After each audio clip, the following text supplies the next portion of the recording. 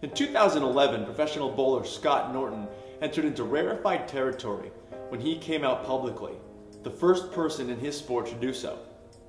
He gained another distinction later on that year when he became the first active male professional athlete in the United States to marry his partner. Now, this has been a fantastic year for Scott. He's 4th in overall points in the PBA Tour, and he's 5th in earnings. But with the Supreme Court about to rule on Proposition 8, I caught up with Scott and his partner, Craig Woodward, to talk to them about their marriage, their relationship, and what the overturning of Proposition 8 would mean to them. I'm Scott Norton, and I'm a professional bowler. I'm Craig Woodward. I'm a professional bowler's husband. I was still in law school my last year, and I actually wasn't looking for anything at the time because I knew I was moving back to Southern California. And just happened to be online and saw this one pop up.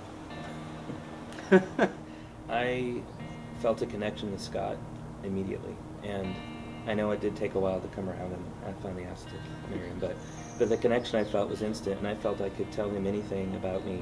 It was quick and intense, and it's never backed off. So when I met him, it didn't take me very long to realize that that was what this was. So the fact that we complement each other so well in so many different ways is what to me makes us special, because I wouldn't want to marry someone like me. Thank goodness someone else does. Ah, the wedding. People are still talking about it. Yeah, it was a pretty fun affair.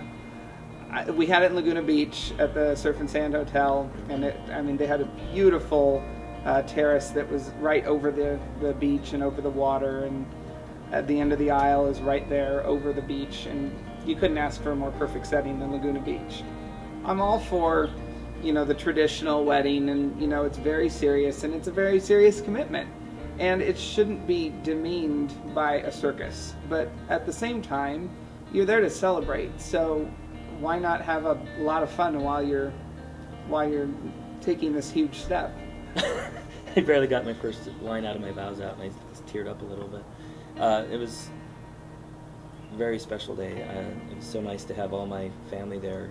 Actually, the minister I grew up, the church I grew up in, she actually told my mom, and my mom told her about me, that if Craig ever finds someone, I'd like to do the ceremony if you'd like me to. And so we called her up, and she was all yes. So and she was incredible. Came down, yeah. So when I came out in 2011, it wasn't really for me. It was for people who might not know, for kids who might be struggling with coming out, for people with aspirations to be any kind of professional athlete or professional of any kind, or just be successful in life. That it really makes no difference if you're gay or straight or black or white or male or female, that you can, if you work hard and you put in the time, that you can be successful at just about whatever you put your mind to. The sponsors have been amazing, starting with Ebonite and now more specifically Columbia 300. They've been so supportive. They've been such a great support system along with everyone else, and it's so difficult to make it out there without sponsors who support you fully, and I just want to thank them for taking a chance on me. The kiss heard around the world. Did you guys think about that when it happened? Nope, and it wasn't my doing. It was actually my best friend Missy's doing. He was thinking of coming out, and he was kind of like, I don't know if I should. What's the etiquette? Yeah, I don't know if I should run out in the approach, now that it's over. And Missy basically shoved him out in the approach and said, go. And it was just as natural as could be. I mean, what else are you going to do when your spouse comes up onto the approach right after you win a big tournament? And suddenly, here I am about to bowl team trials, and it blows up into this thing, and then the Huffington Post wants to get me on the live podcast. It was great. It was what I was hoping it would be, which was, some recognition not only for the sport, but also for the community. When Prop 8 happened, and all that in California, 08, I believe, 07, 08, I at the time thought, this is our next civil, step for gay people. But I thought it's not going to happen. I don't think the country's going to move that quickly.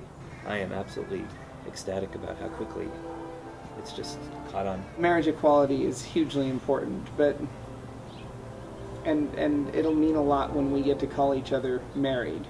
But we call each other that now, and we feel that we're married now.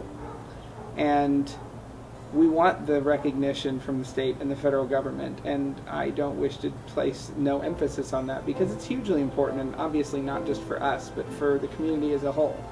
But I consider us married as is now because we had a ceremony with all and declared our love in front of all our family and friends, and have a monogamous, committed relationship where we have open communication and we love each other dearly.